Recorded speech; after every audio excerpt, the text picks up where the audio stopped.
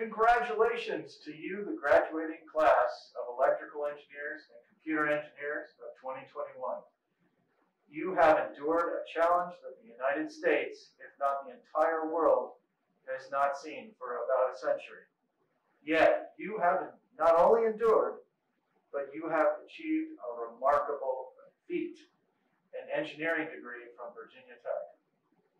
So what is possible with this degree, and where can your inspiration come from for the future?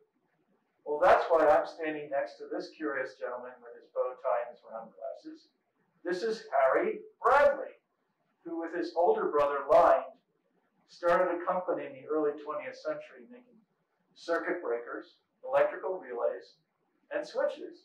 And since 1987, our department has been known as the Bradley Department of Electrical and Computer Engineering.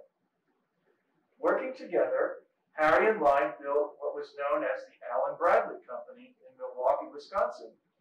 And by all accounts, that company grew and thrived during not only World War I, but also the infamous flu pandemic of 1918 through 1919. Later on, the company was acquired in 1985 by what is now known as Rockwell Automation, which has over 23,000 employees worldwide right now. So Harry and Lyle Bradley showed that with every crisis comes opportunity and the chance for success. That's the message I want to get across to you today, and what I want you to remember as you graduate today.